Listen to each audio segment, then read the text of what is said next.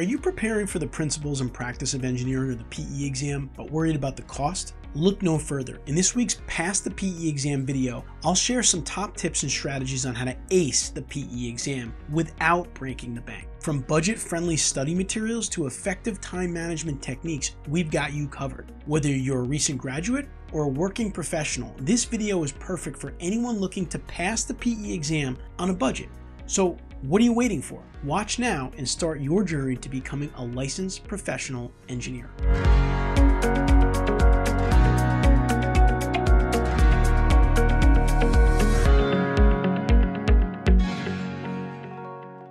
When it comes to the PE exam, many aspiring engineers face the challenge of expensive study materials and courses, which can be a significant barrier to success. However, it's a common misconception that passing the PE exam requires spending a fortune on prep courses and materials. The truth? There are plenty of affordable resources that can help you prepare effectively without breaking the bank. In fact, many people have successfully passed the exam using free or low-cost resources. They just knew where to look and how to use them.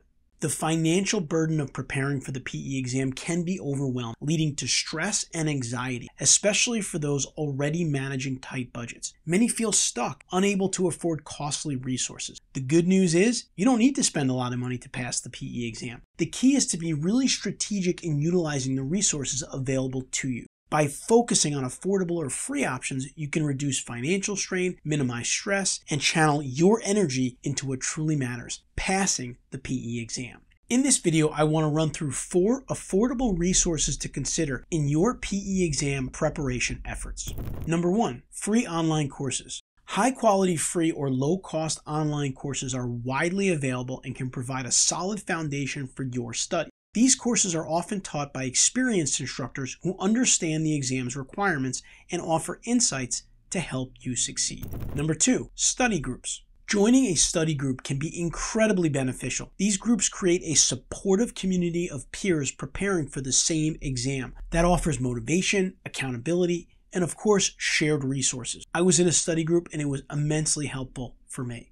Number 3, library resources. Local libraries often provide free access to textbooks, practice exams, and other study material. Many libraries also offer online study, allowing you to prepare effectively without any financial burden. Number 4, NCEES platform. Take advantage of the NCEES platform, which provides free practice problems and materials designed specifically for the PE exam. These resources are directly aligned with the exam format and content, giving you a reliable way to prepare. By using these official materials, you can familiarize yourself with the question types and test structure, significantly increasing your chances of success. The key to success lies in finding the right combination of resources and techniques that match your learning style and budget. Everyone learns differently, so it's important to experiment with various options to create a personalized study plan for you. Passing the PE exam isn't about how much money you can spend. It's about how to effectively use the resources available to you. By being resourceful and strategic, you can achieve your goal without sacrificing your financial stability or peace of mind. By leveraging these cost-effective strategies, including the NCEES platform, you can prepare for the PE exam with confidence, knowing that you're on the path to success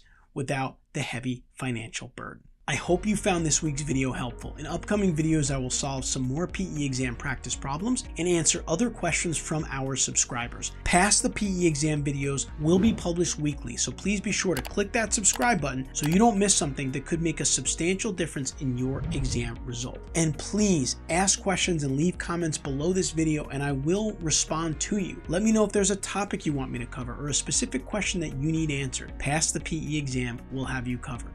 I'll see you next week on Pass the PE exam.